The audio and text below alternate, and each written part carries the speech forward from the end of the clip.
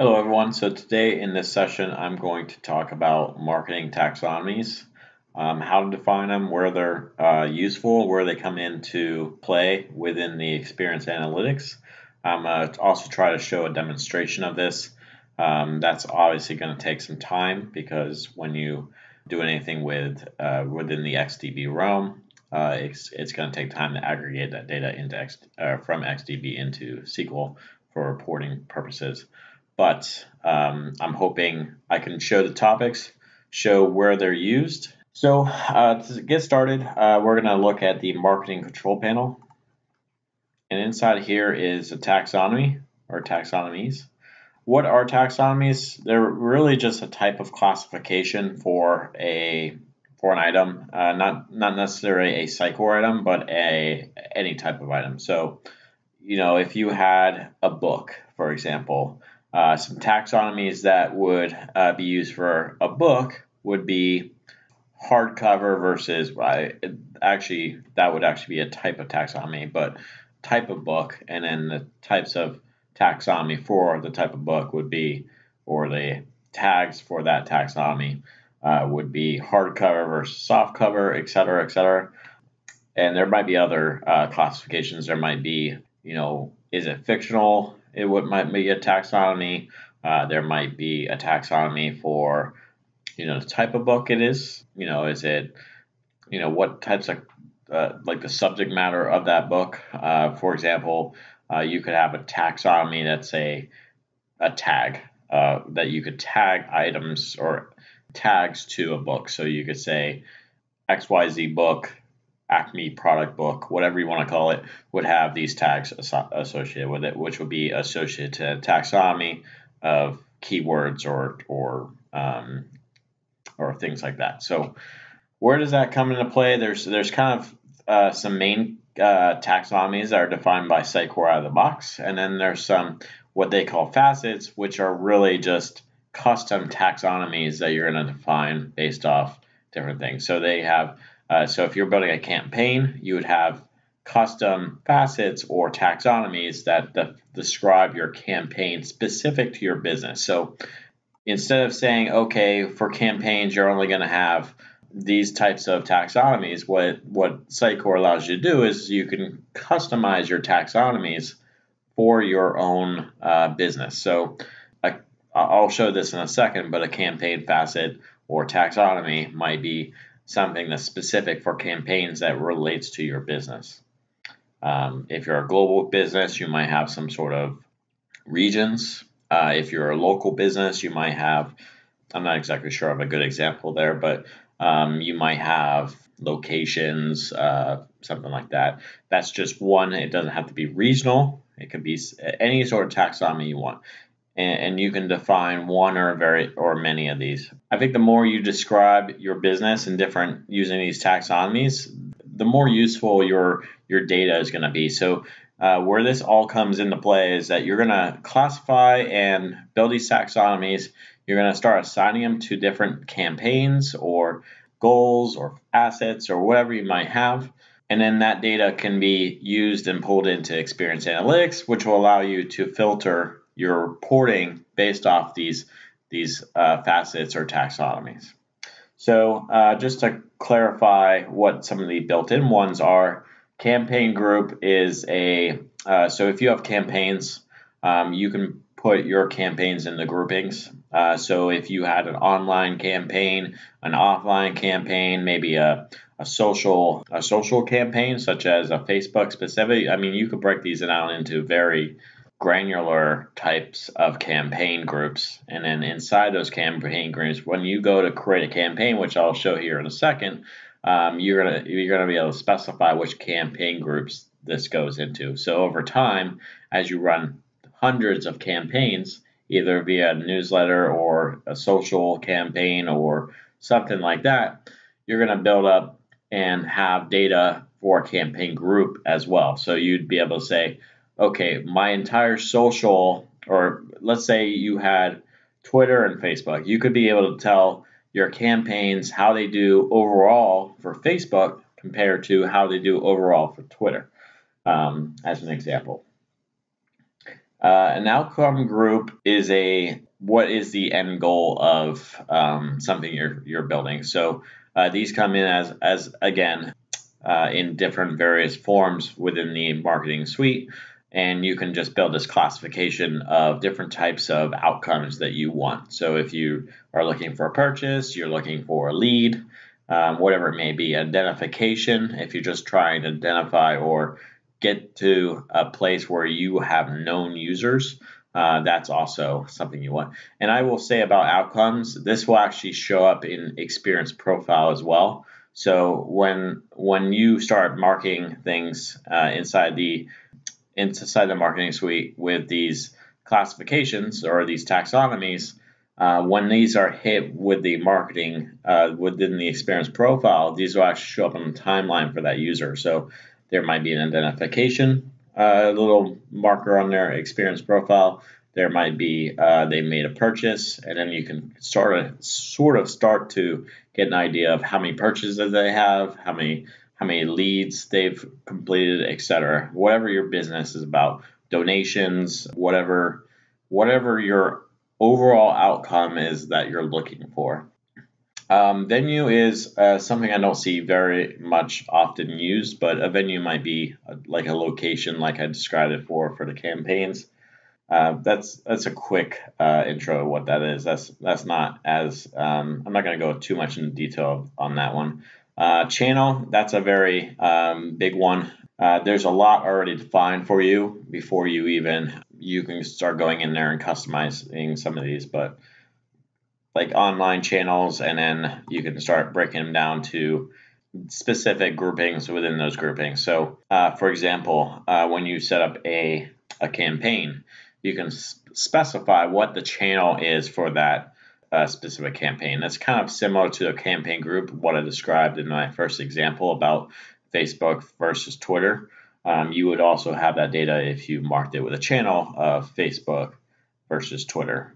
Like I said, the more you classify your campaigns, your goals, your various other aspects of the marketing suite, you could get better data back. And then with that data, you can start doing more with the experience, the entire experience engine. And then lastly is the assets. Asset is a classification that you can get, or a taxonomy that you can give to things in your media library.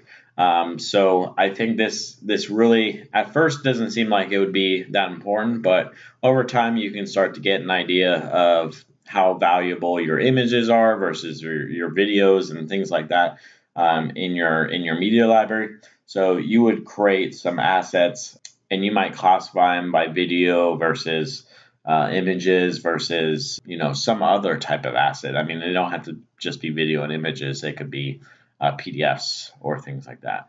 Or you could even have downloads and things like that in here. So you could break it down even further into specific types of assets. You might have this doesn't have to be generic. You could be more specific here as well. You might have an ABC product that is a download of some sort or a PDF. You could specify it as an asset inside of here, and then you could classify it as that.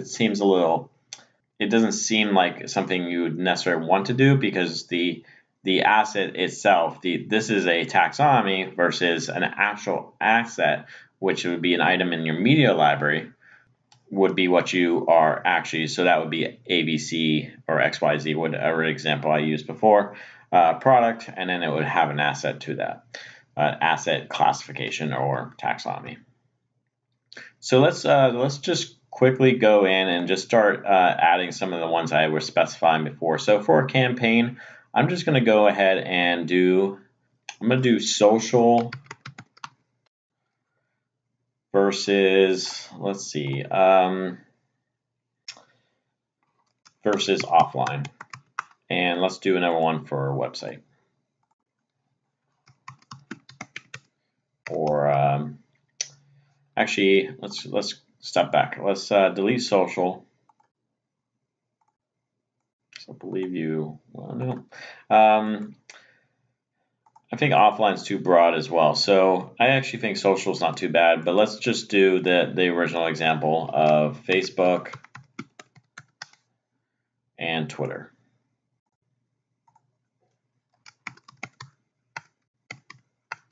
I can't spell Twitter. I really still can't. Twitter. So those are our campaign groups, and so basically we're going to have groups we're going to create some campaigns. I'm not going to create that very many today. I'm just going to create one, but we could have multiple campaigns for Twitter. Another one might be emails. Another one might be postal newsletters.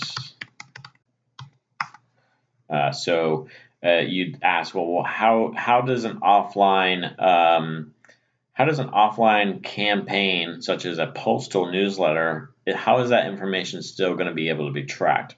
Well, you just would, when you create that campaign, you would get that campaign URL and you would just use that on your in-person the postal newsletters. Now, keep in mind that there could be some skewed data from that because users might not want to enter that query string information about what campaign it is. So some people might just go right to the website. But in some of these other channels, no one's going to really pay attention to what the actual URL is. They don't care if it has query string information on it, etc. And this is very similar to how kind of Google AdSense works, how it puts in all that query string information when you click on a link. I'm going to leave all this as is. The venue, I'm not going to really specify for this channel. I'm going to leave as is. And then for assets, I just want to specify images, videos, and documents, since I'm going to classify PDFs as a document. So let's talk about these campaign facets and create some examples. I think examples are the best way to teach things because there's actually a tutorial online from Sitecore that's basically an article, and it kind of describes how to create some of this stuff, but it's very vague. It doesn't provide any examples, and it really doesn't describe where this comes in and why you'd want to create some of this information. So for campaign facet 1, what I want to do is create one called, I didn't click that right, I want to rename it. So what I'm going to rename it to is regions. So I'm going to pretend I'm a global company, and this company has regions all over the world. So I might be sending in links to a specific region, for example. I don't know if these are great examples, but these are some of the things you could do. You could also go and do industry. You really got to think about your business and what you really want to track from your campaigns. So if you have a running campaign, what kind of information will those links kind of come from? And what kind of information do you want to track? So you could have one email newsletter, and in it could have different campaigns that are used depending on what. Let's say you wanted to focus on, let's say you had the same sort of channel, same sort of everything was being used, but the message was different each time. Maybe sometimes you focus on more of a selling direction versus a more of an informational direction. So you could put in here as a facet directions, and one could be informational versus selling. That's probably not a great name for that, but that's just an idea of something that you might create these taxonomies on. There's a lot of other scenarios that you could do as well. I would say working with a marketing professional might help you come up with better ones as well. And you could start out with just one facet or taxonomy built for your campaigns, because that's maybe all you have in mind in the beginning is, oh, I only have this scenario in play. So, but as time moves forward and you use more email marketing and things like that to promote these campaigns, you might come up with new ones, new facets, new taxonomies to define these campaigns that you're running. So industry, for example, would be, and a custom group is just another subcategory to this taxonomy. Let's see if I have a good example. I could say IT. That's regions I'm doing right now. I meant industry. So IT is an industry. And then inside of here would be software development.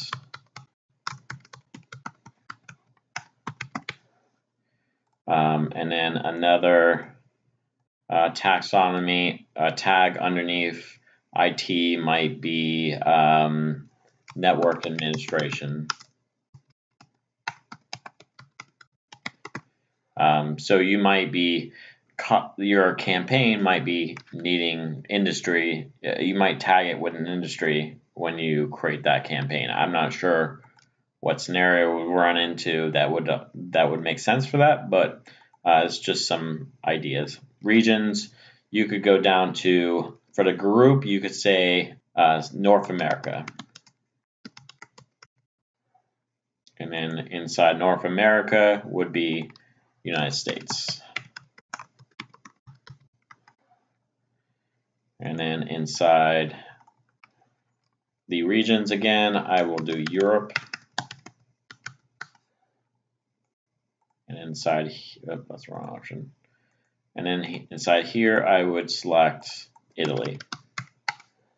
So now you can start, when you create your next campaign, which I'll show you here in a second.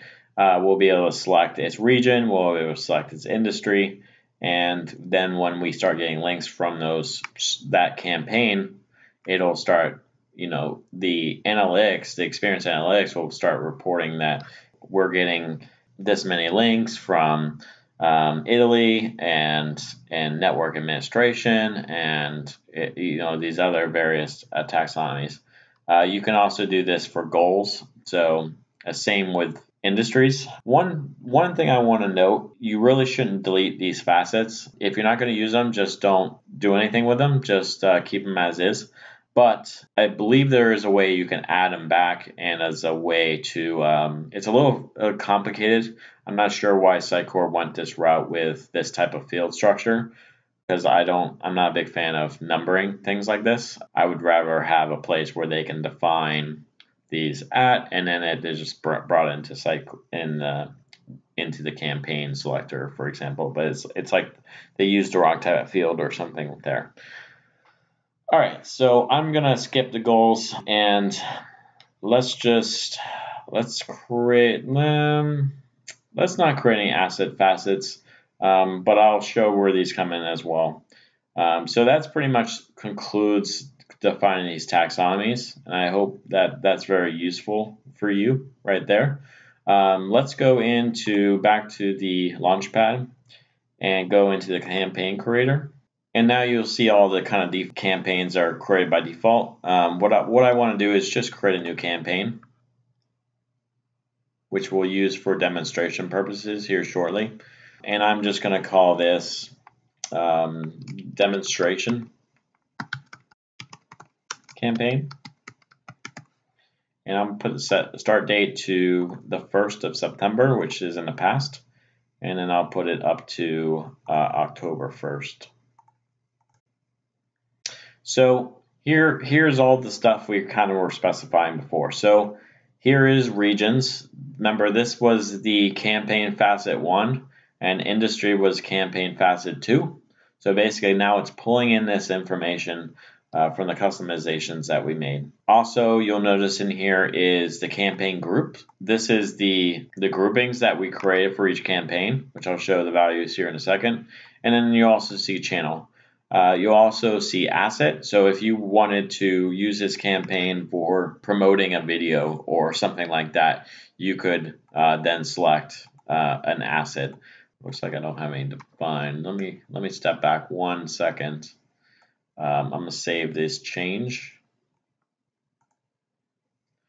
So it just allows me to basically save the change, and then I'll be able to come back and make changes to this later.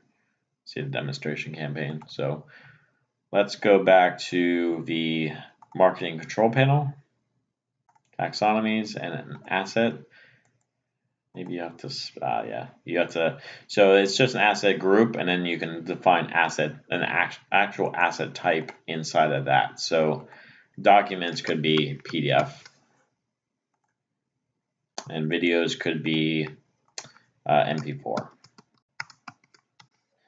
I'm a little confused by this a little bit, why there's asset, because when you upload a thing into your media library, you basically have, its type already. So I'm not sure why there's an asset taxonomy here, unless it's not necessarily supposed to be on the type, but more of another type of asset classification. But all the examples I've seen have been in this way. So maybe that's where it comes in later and it makes more sense than it seems to be, but that does seem a little confusing. Wrong button. So back to the Launchpad, and then I'm going to go into the campaign creator again, and I'm just going to select demonstration campaign, and now we should be able to select an asset. So videos, MP4, documents, PDF, and to keep in mind, we don't have to select any of these. So if this is not an asset campaign you're trying to push an asset, don't select anything. That way, it's not going to harm your data set, having a campaign that's running and collecting values to something that doesn't make sense for that campaign. Some of these you probably should select, so like campaign group. If you created campaign groups, then you're probably going to want to select one of these. So emails, I'm going to select. The channel is basically what I described before. It's a already defined list of categorizations or taxonomy tags. I don't know if there's an email one in here. We're here, email marketing. So here's an idea of some of the things you can do. Email marketing, email newsletter, email notifications, email sent, etc. So I'm just going to do email marketing. At some point, I'm going to do a demonstration on EXM, where I think some of this will come in more into play. And then I'm just going to select a United States, because I'm going to market this campaign to the United States. And then I'm just going to market it to network administration, even though that really doesn't make sense for this one. I'm just going to use it as a demonstration for demonstration purposes. And everything you have is, so once you save this, you can now add things that come in via that campaign are entered immediately into an engagement plan. I'm not going to demonstrate that for this topic, but it will probably be something I cover in the near future. So now we have everything defined. Let's just go through and talk about some of the other ones I briefly talked about. There's goals. So if we go back to the marketing control panel and we go into goals, we're just going to select a pre-existing one. So if I click on Google Plus one, you'll see that there is kind of this classification, which is basically where you're selecting your taxonomies. Again, we didn't define any facets or taxonomies for the goals, but you can for your goals you can define assets for them as well, or asset classifications that make sense for that goal. If this was a video download of some sort, then you might select MP4, for example.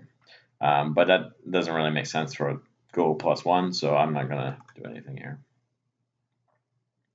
And then lastly is assets. And so if we go into the media library, and this is a default instance, so there's not much in it. But if we click on cover, for example, you'll see that here again is the ability to select asset facets, which is the other classification in there. And you can assign other classifications to that, but also it might be a good idea when you upload new content that you just classify that content. So the cover is an image. I didn't define a asset tag for that, so I can't select one, but you get the idea that I might select image JPEG, for example. Or if I had taxonomies defined for this, I might want, when I create that piece of content, I might want to, tag it. So it's classified, or we've classified that content, or clarified what its purpose is. Anyways, this basically concludes this topic. If you have any questions, please let me know. All right, thank you.